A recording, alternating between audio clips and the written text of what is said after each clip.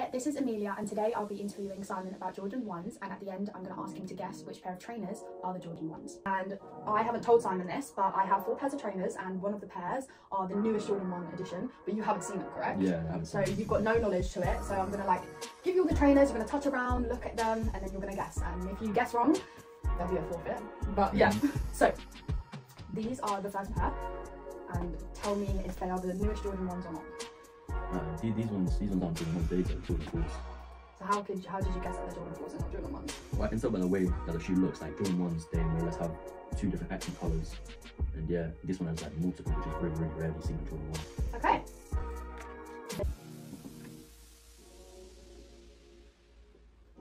I think these ones are the Jordan 1s. I think the Jordan 1 lows. You haven't seen them, have you? No, not yet.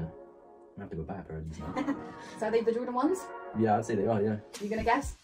Yeah, I'll take an educated guess, say they are, yeah. Okay, and he is correct. These are the newest pair of Jordan 1s. Are you gonna buy them? Probably, yeah. They are very well respected trainers. But I have a bit of a surprise for you. I'm actually going to give away these newest editions of Jordan 1s too. Oh, thank you. No worries. That saves me a lot of money. It saves you a lot of money. Expensive. Now you can go to school and be very respected because these are the newest edition. Yeah. Thank you for watching. Hopefully to see you soon. And again, thank you Simon for coming tonight and being involved in this interview.